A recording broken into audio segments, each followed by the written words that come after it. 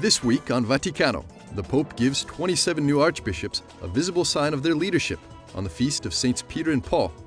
We take a look at the other mini-events on his calendar. The Vatican prepares for major October meetings focused on the family, and preference for the poor is discussed by these Catholic leaders promoting human dignity. Find out more about the parish priest that founded the Knights of Columbus and what film won this year's Mirabile Dictu Catholic Film Festival. All this, plus the Vatican's new cricket team is training for its upcoming match in the UK, and Vatican curiosities are explained in a new book. Coming up on Vaticano.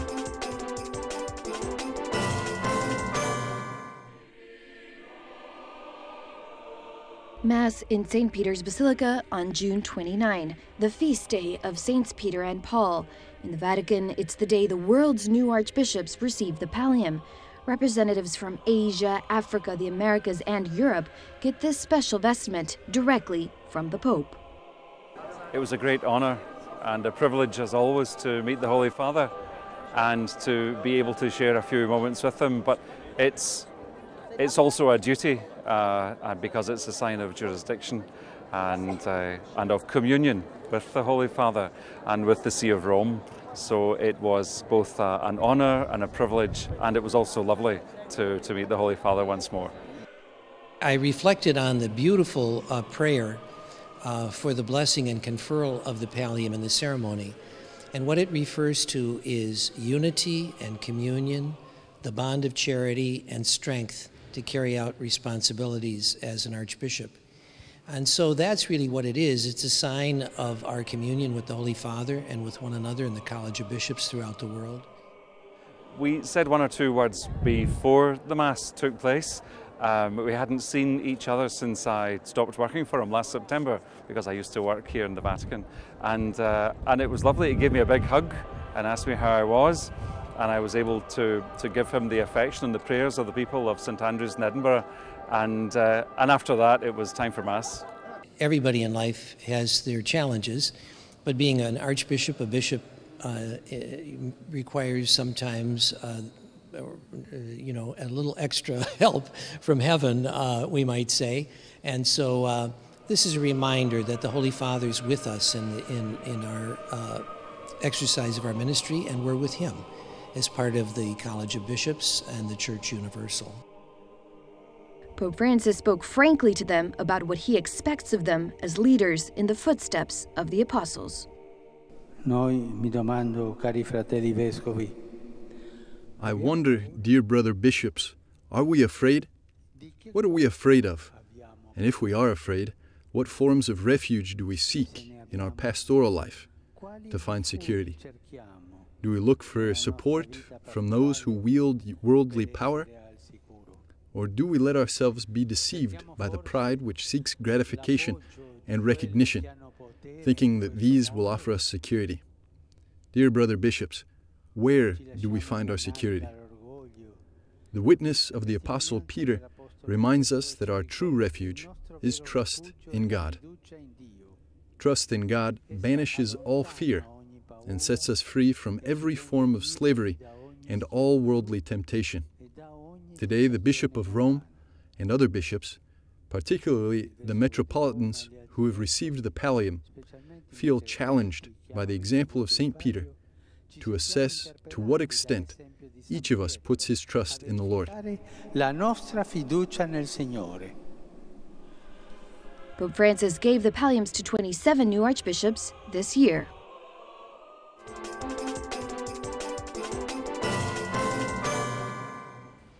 This month, Pope Francis will be taking some time to rest. While he plans to stay in Rome, he won't be hosting the Wednesday general audiences for the month of July. The same goes for his morning Mass at his residence, the St. Martha House. This was the final Eucharistic celebration on June 30.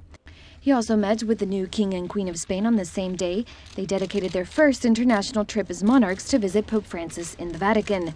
In the meantime, the Pope's Angelus addresses will continue through the summer. Here he was in St. Peter's Square after Mass for the feast of Saints Peter and Paul. Since ancient times, the Church of Rome celebrates the Apostles Peter and Paul in one big feast on the same day, June the 29th. Faith in Jesus Christ has made them brothers, and martyrdom made them become one. St. Peter and St. Paul, so different from each other on a human level, have been personally chosen by the Lord Jesus and have answered the call by offering their entire lives. The grace of Christ has accomplished in both great things. It transformed them. We too, if by chance fall in the greatest of sins and in the darkest night, God is always able to transform us, as He transformed Peter and Paul, transform hearts and forgive everything, thus transforming our darkness of sin into the light of dawn. God is so. He transforms us, forgives us always, as He did with Peter and as He did with Paul. Come ha fatto con Pietro e come ha fatto con Paolo. Just the day before, he was here at the Lourdes Grotto in the Vatican Gardens with a group of young people from the Diocese of Rome. It was a sort of retreat as they seek to discern their vocations. Pope Francis has had to cancel several events and appointments over recent months. On June 27, Pope Francis was scheduled to visit the sick at Rome's Gemelli Hospital and celebrate the 50th anniversary of the University of the Sacred Heart housed there. But at the last minute, he couldn't be there. As spectators were waiting, Bishop Claudio Giuliodori announced that the pontiff had cancelled his visit due to a sudden indisposition. The Vatican said there was no reason for concern about the Pope's health. Just a day before, Pope Francis met with young astronomers. They're attending summer classes at the Vatican's own observatory. Students from 23 countries and even of different religions are attending what's called the Specula School here in Castel Gandolfo. Durante quasi un mese voi vi siete dedicati non solo For nearly a month, you have been dedicating yourselves not only to the study of galaxies, led by experienced teachers in this field, but you've also shared your cultural and religious traditions, giving a beautiful testimony of dialogue and coexistence in harmony. These weeks of study have given rise to scientific collaborations and lasting ties of friendship. collaborazioni scientifiche e legami durevoli di amicizia. He also met with a group of 8 agencies for Oriental churches called ROACO. He recalled his trip to the Holy Land and his prayer for peace at the Vatican with the presidents of Israel and Palestine. Pope Francis said he strongly believes that despite the past, peace can flourish once again. Chi si impegna a coltivare non deve però dimenticare che Those committed to cultivating must not forget that growth depends on the real farmer, who is God. Moreover, the true peace that the world cannot give is given by Jesus Christ. Therefore, despite the serious injuries that unfortunately happen even today, it can always be resurrected. I always thank you because you collaborate in this field through charity, which is the truest purpose of your organizations. che costituisce la finalità più vera delle vostre organizzazioni. The Catholic Near East Welfare Association, known as CNEWA, is part of the ROACO committee. It's an intense 2.5 days together. And we're not legislative, we don't make decisions, but what we try to do is identify, with the help of these, really the experts on the ground, combined with the knowledge that we've garnered with our staffs, to determine what perhaps would be the priorities for us. How can we respond? CNEWA provides educational, social, and health services in countries like Syria, Iraq, and Egypt. The way the Church can contribute to peace is quite simple: a witness of a consistent presence. We're a reminder that, yeah, you can have some stability. And with the Christians, the Church wants to say, please, please, you're an important asset here. Stay here. Stay here. Let your faith be your anchor. And that's what I think the Pope's visit, it's all about. It was about hope. Though the Pope is officially resting up this month, he's always capable of surprises.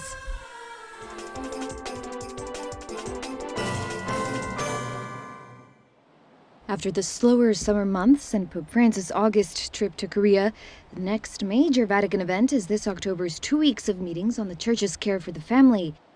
It's called a Synod of Bishops, and it looks like this, the last one on the new evangelization. At this late June press conference, the Vatican released the considerations that will guide this year's meetings. Cardinal Lorenzo Baldisseri, the man in charge of organizing the event, outlined their objectives. Il ruolo della famiglia cellula fondamentale della società. The role of the family, the basic unit of society, the place where you learn to live with difference and to belong to one another, is a privileged space of values such as brotherhood, love, respect, and solidarity among generations, where it promotes the dignity of the people, overcoming individualism and contributing to the common good of society. The beauty of family life, while on the one hand draws on the life of the Trinity as its source, on the other hand is reflected in the humble and hard-working existence of the Holy Family of Nazareth. A common lifestyle is built in differences and in reciprocity, in the relationship of the couple and with their children. Today it seems more urgent than ever to accompany the new desire for family that is being ignited in a young generation. Famiglia che si accende nelle giovani generazioni. It was also announced that a day of prayer for the Synod will be held Sunday, September 28, and the Salus Populi Romani Chapel in Rome's Basilica of St. Mary Major will also be a sanctuary for prayerful support. Daily Mass will also be celebrated each day during the Synod from October 5th to the 19th. Stay with us after the break. Christian leaders discuss the preferential option for the poor, find out more about the founder of the Knights of Columbus, and take a look at this year's winner of the International Catholic Film Festival. Welcome back. You're watching Vaticano. Putting the preferential option for the poor at the service of human dignity was this year's theme for the Dignitatis Humanae Institute's annual meeting in the Vatican. It's a very important topic for Pope Francis. This conference will be a contribution to what the Pope says, for the preferential option for the poor, because among human beings, the poor are the most persecuted, the most needy, and so everybody should start his or her own action in the Church, giving preference to the poor. One of the speakers was Flaminia Giovanelli, the highest-ranking laywoman in the Roman Curia. I tried to answer a question that was the title of my talk, which is, why does the Church have that preferential option for the poor? So I used it to talk about this year's Lenten message of the Holy Father, in which he speaks exactly about that, and about the different concepts of poverty and misery. It's all summarized in that expression, culture of waste. I would say that it's good to have this theme, not only because it's a topic that Pope Francis insists on a lot with respect to poverty and misery, but also because it seems that historical conditions are repeating themselves. So, since past times are being repeated, it is a bigger reason to talk about this. It's a very moving conference. I felt that just now we had a speaker who spoke about the richness of getting the value, the love for the poor, and this was something absolutely enriching. So I am still meditating on what I'm learning here, which is very interesting. It's about knowing what the Church asks for when it talks about the poor. Sometimes we have the wrong idea that prayer is only about petition, and we have the wrong idea that God, who is indeed our Father and provides, is going to come to solve what we as human beings are called to do. In that sense, it's a duty for us Christians, when we pray for the poor, to infect ourselves with that love that God has for the poor, that Jesus had for the poor. And this will then move us to take action. Prayer that isn't accompanied by action is a prayer that's far from reality, because God uses us humans to be able to take action. For more information on the Institute, visit www.dignitatishumanae.com.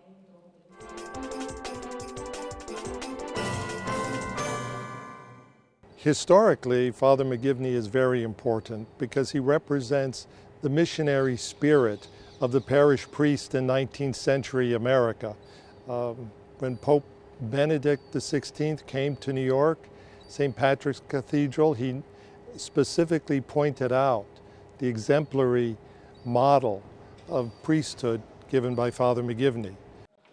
Through this new translation of the book, The Parish Priest, into their own language, Italians will now also be able to discover the founder of the Knights of Columbus. It shows the universality of Father McGivney's message, very important, especially after the Second Vatican Council and the role of the laity in the church. Father McGivney is a parish priest who found a unique way to have the laity active at the parish level to help build the church. And that's precisely what he did by starting a Catholic fraternity. So starting with his story, a journalism professor is writing on the history of the Knights of Columbus. I think this book that's being translated into Italian now, which is why we're here, tells the story very well of the very unique role he played in American Catholicism.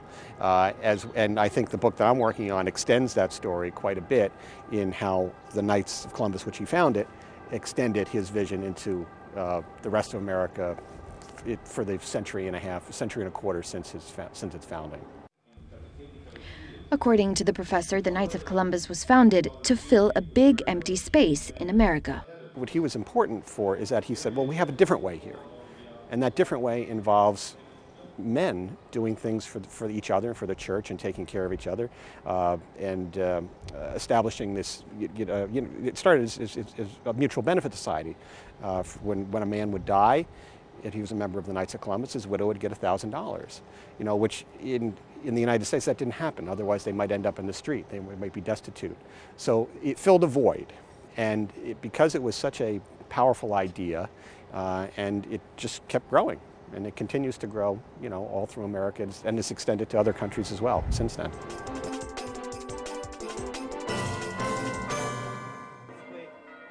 It's the 5th year of the International Catholic Film Festival. With 1,600 movies from 120 countries participating in the competition, only a few were among the finalists, like this one, a Peruvian nun from the 17th century who was beatified in 1985. Dejadme buscar el bien de mi alma, como buenos cristianos que sois. ¡Cállate!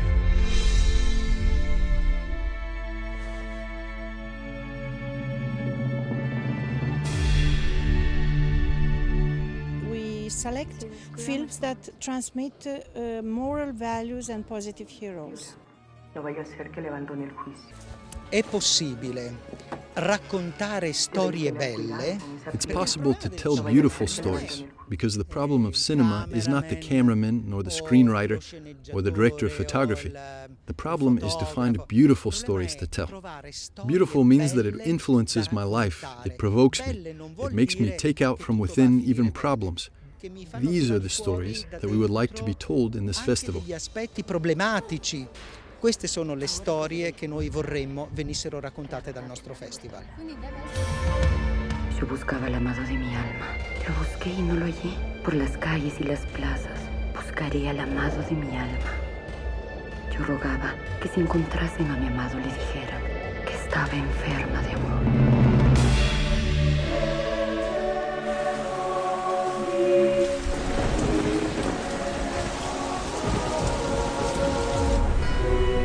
At the beginning was difficult, but now a lot of producers are producing films of this kind, or simply Catholic films, more and more. So we are very happy about that.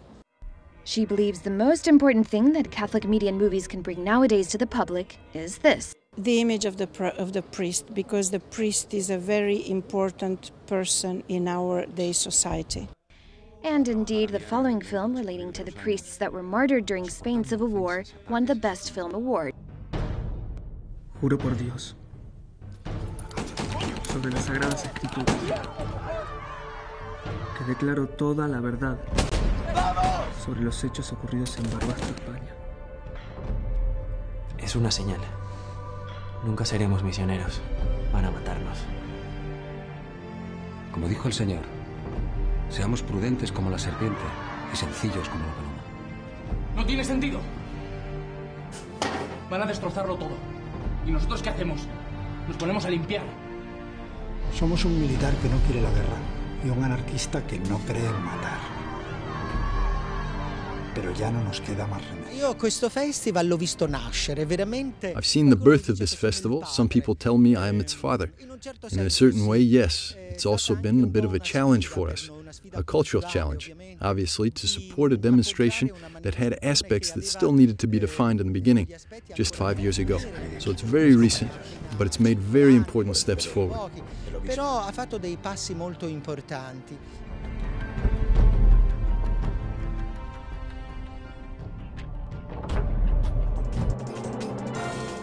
Stay with us. After the break, the Vatican's new cricket team is preparing for their first match with the Church of England, and a new book about some things you may not have known about the Vatican. Welcome back. You're watching Vaticano. The Vatican and the Church of England are hoping to strengthen ties in a cricket match.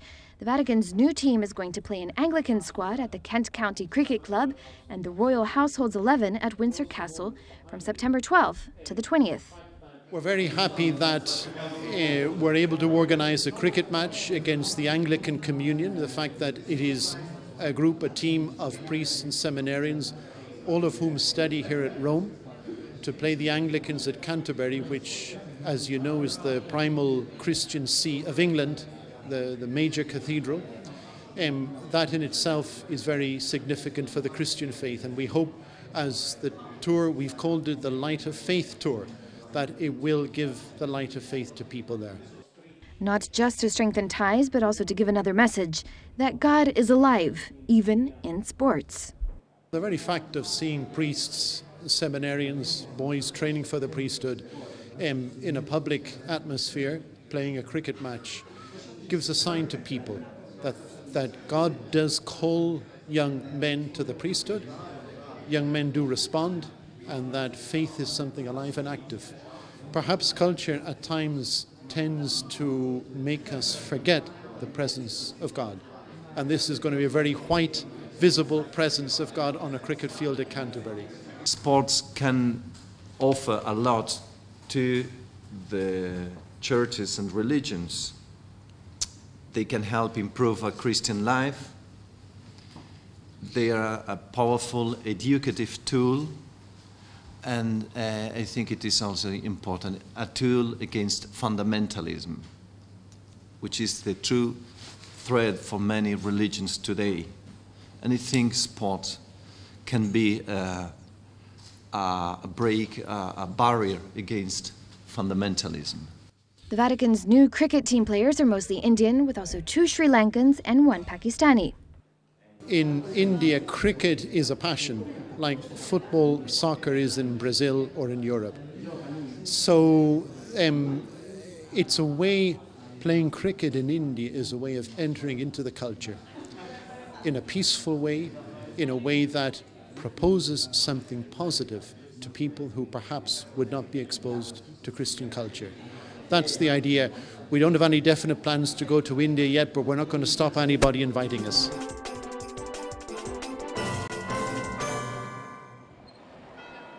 This Vatican historian has released a book to clarify myths and reveal unknown facts.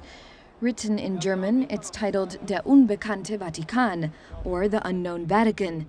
Here, outside the Congregation of the Doctrine of the Faith, just steps away from the Pope's home, he gives us some insight.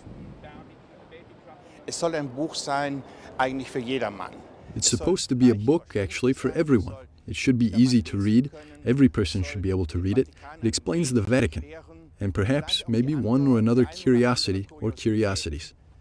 There are always questions like, what actually is the Vatican? What does the Vatican represent? What institutions is it made up of? And I think there's a need to learn more about the Church, which is 2,000 years old. The German is actually specialized in history of the popes and of the Vatican City itself. Having studied philosophy and theology in Bonn, Vienna, and Rome, he's also an author of several other books. He says the unknown Vatican is a result of both years of research, but also of more recent discoveries. Ich habe es zumindest einmal versucht. I've at least tried to explain this institution that was established by Pope Paul III in the year 1542, that is always seen as mysterious and scary when we see a television report on the Inquisition and religious authority. They always put music in the background that could come from some movie set in the Middle Ages, like stories by Umberto Eco. But when one looks more closely, one can see that the Inquisition authority, despite its name, was a very modern authority that during some time introduced legal exceptions, whereas in the rest of the world that was still unusual.